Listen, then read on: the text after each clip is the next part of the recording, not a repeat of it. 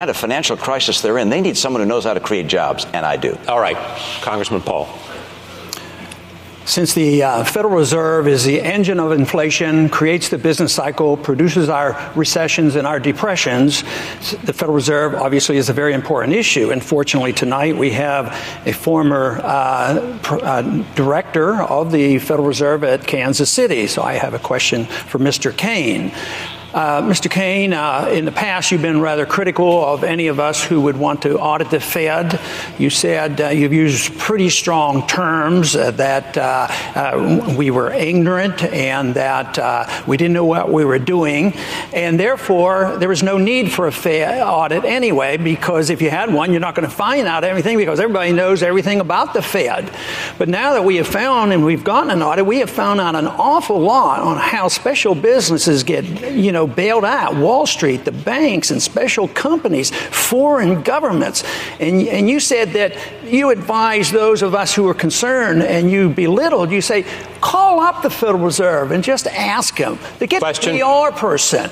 So do you still stick by this, that this is frivolous, or do you think it's very important? 64% of the American people want a full audit of the Fed on a regular basis. Mr. Kaine. First of all, you have misquoted me.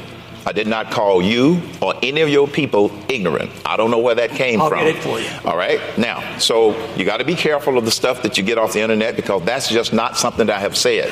Secondly, when I served on the board of the Federal Reserve in the 1990s, we didn't do any of the things that this Federal Reserve is doing. I don't agree with the actions of this Federal Reserve. I don't agree with the actions that have been undertaken by Ben Bernanke. We didn't have a $14 trillion national debt to prop up with some of the actions that they're taking. And I have also said, to be precise, I do not object to the Federal Reserve being audited.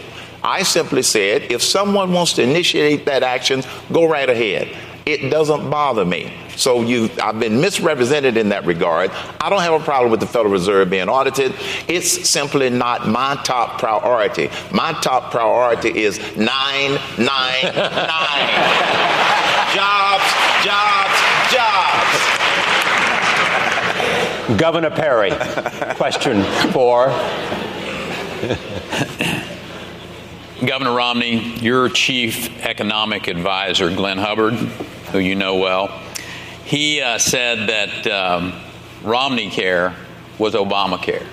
And Romney Care has driven the cost of small business insurance premiums up by 14% over the national average in Massachusetts. So my question for you would be, how would you respond to his criticism of your signature legislative achievement? The great thing about running for president is